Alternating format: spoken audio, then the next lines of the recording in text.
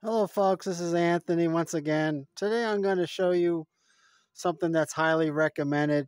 Installing a grease zerk in your final drive gearbox right here. This gearbox what runs your tracks, and you pump in new grease every year, and hopefully it will help your gearbox last a lot longer.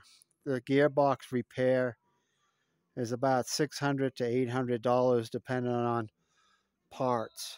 So let me show you why first, why you need this. I'm going to show you a gearbox here that I opened up. I'm rebuilding it right now. I didn't clean out any of the grease. This is all the original grease that was in the gearbox. This gearbox is probably about 20 years old. It has very little grease in it. So after we install the grease zerk and pump in some new grease, run the machine, the grease will get all over here and keep this all well lubricated. You got your pin on your axle and all your gears and bearings and everything.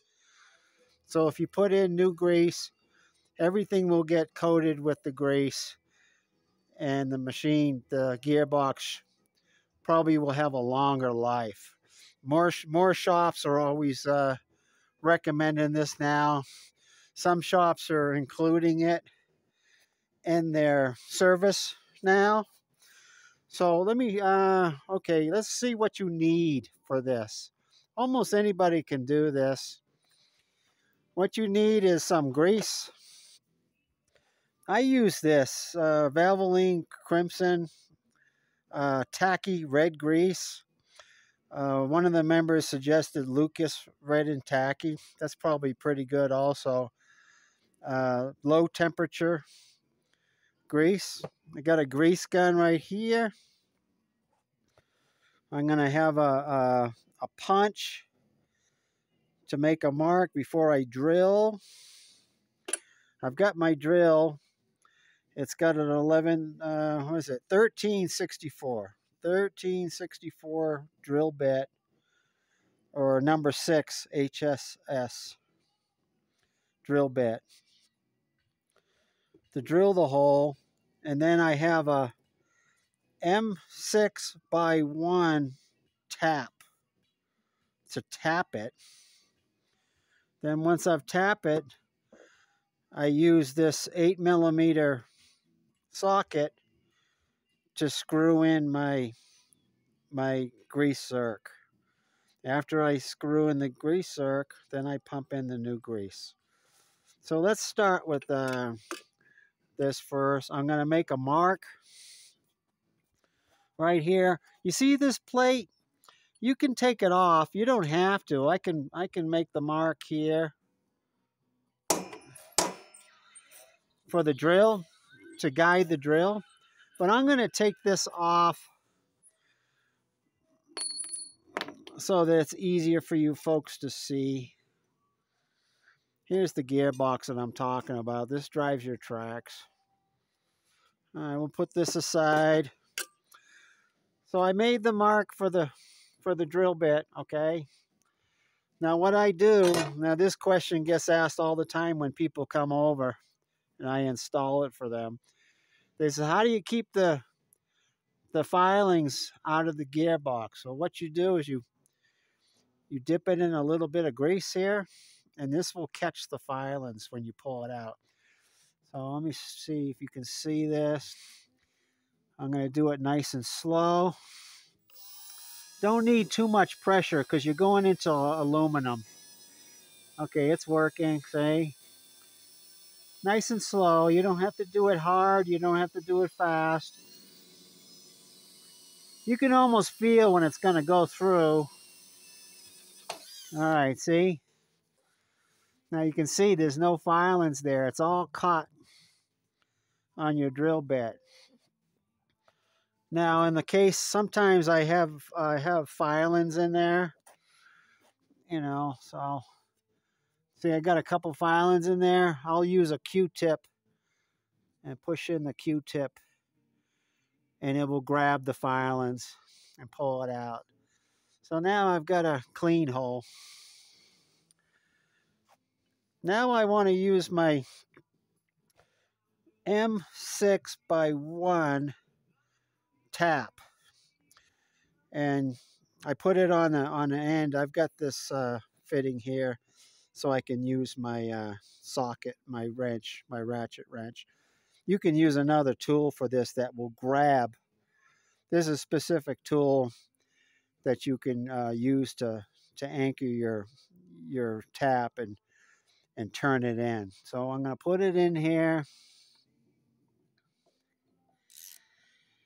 Don't push down too hard. Just start tightening it in there, and you'll feel when it starts to bite. I hope you're seeing this. You can feel that it's biting and that it's working. Okay? And then once you get it all the way through, the gear case itself is not that thick. It will get very loose, and then you know that you've got it in there. So you can reverse it out. Let me take the wrench off. I can do it by hand and pull at the same time, a little bit of pull. Okay? So now you got your tap done. You see how easy this is? The only thing that's stopping most people is the tools. All right, I want to go in there with my Q-tip again and clean it out. All right. Now I got my 8mm head socket for this is an M6 zerk. It will fit right in here like that. I'll put it in there and nice and easily tighten it in there. You don't want to make it too tight, because if you do, then you might mess up the thread. So you want it snug, a little bit more than snug, okay? So there you go. Now it's time for the grease. Now you can't really put too much grease in here. When I rebuild the gearbox, I fill it up with grease. And if you put too much grease, it will come out here or come out, in the openings. But I haven't seen that yet. But people are always asking me, can you put too much grease in here? And I said, no. But the main thing, like I said, you want to pump in new grease every fall, 20 or 30 pumps.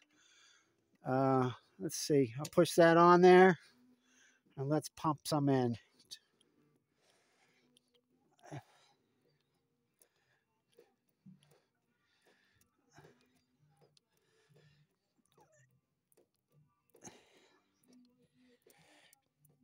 I'll put in about 30, 20, 30.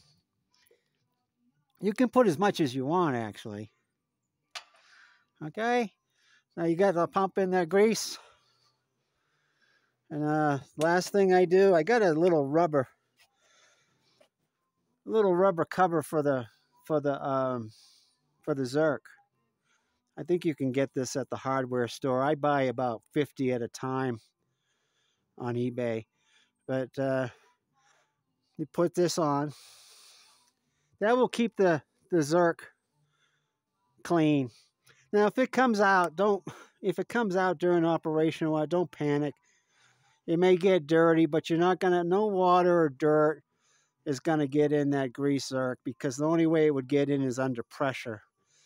So, and when next fall, when you have to put in more grease, just clean the zerk fitting very, very thoroughly before you pump in new grease. And that's pretty much it. If you have any questions or suggestions or comments, please comment below. Like and subscribe, as always, to our Honda Snowblower Enthusiast channel. We have almost 100 videos right now, so that you guys and girls can save money. Do your own work on the Honda Snowblower, especially in the wintertime when the shops are all backed up and you have an emergency. So thank you for watching. Have a great day.